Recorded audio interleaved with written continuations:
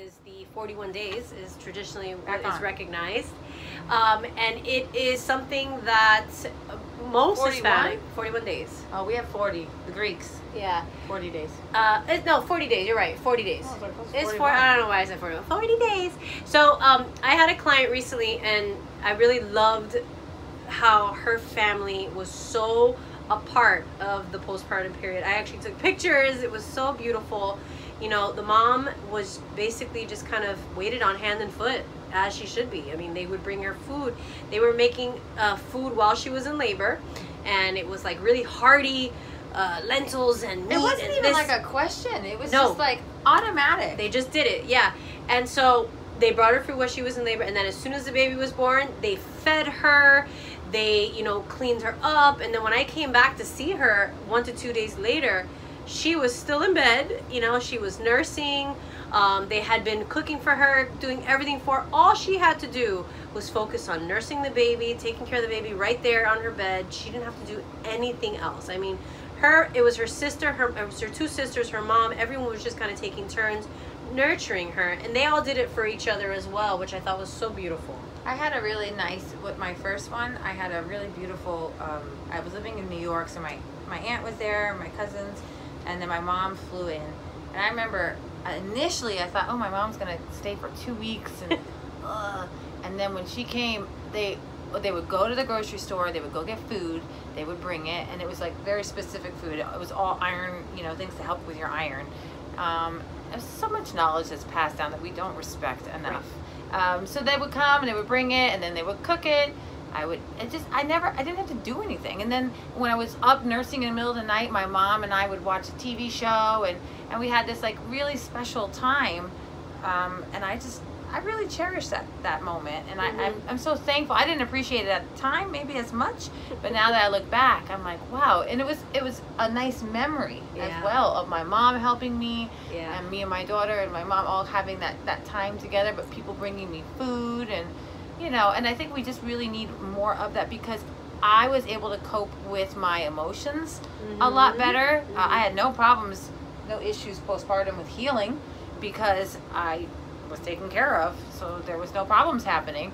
And my daughter and I had a really good bonding experience, because there was not a lot of stress from things outside of like the normal, and each culture has their different traditions. I know that in the Haitian culture, we've had a couple clients, and I love their tradition.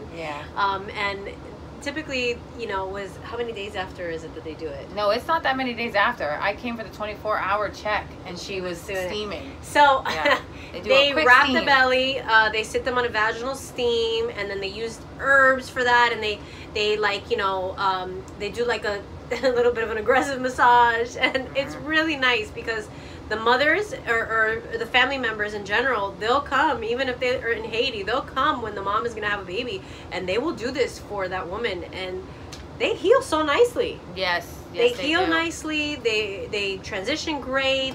You know, with a lot of these women. In our culture, we're not supposed to do anything for 40 days, and then you know, the Greeks are very like, Greek Orthodox is huge with Greeks. And so what we do is we go to the church, and after 40 days, then the priest blesses you, and then you're able to go back out and like do your stuff, right? So 40 days, they expect you to sit in your house and do much of nothing, you know? So that's some of the things that we've been exposed to. There's actually a few books on the different cultural postpartum traditions that they do, and I think it's really interesting. And I saw a meme the other day with a woman, and she was half naked, and the baby was on her boob, and she was surrounded by trays of food. And I was like, yes, that's what I wish every mom would get. I think that is so perfect. And we tell our moms all the time, you're not here to impress anybody. No. Guests come over, they should be doing something. They either need to bring you something, they either need to help you with laundry, right. And they hold want the baby so you can shower. They want to help. Like, don't feel bad for, yes, can you please help me? I don't know how many times I have family members tell me, how can I help you? And I didn't know what to tell them at the time when I had my kids, but you know, oh, maybe you can help me with some laundry, and then while you're doing the laundry, we can spend time together and we can talk, or you know, you can visit with the baby. But people want to help, you know. Showering was hard. Yes, and it gives you time to take a shower, take a break, you know, like some deodorant on because your armpits stink after a while of nursing all night. So I'm looking at the comments. She was really just funny. thinking of steaming her cooch. Steam it. It's good. Go It for really it. helps. It helps with like a whole bunch of different things. But Yes, also, it does. And they use different herbs for whatever you're steaming for, right? So if you're steaming because you're getting irregular periods Right. or very painful menstrual cycles, then there's herbs for that. And then the postpartum has different herbs. So I'm a big fan. Steam the yoni if you can. Yeah, it's really good. So either way, family members, friends, they want to help you. You know, if they are asking and you don't tell them. Things that you were saying to do. Another thing is the calendar.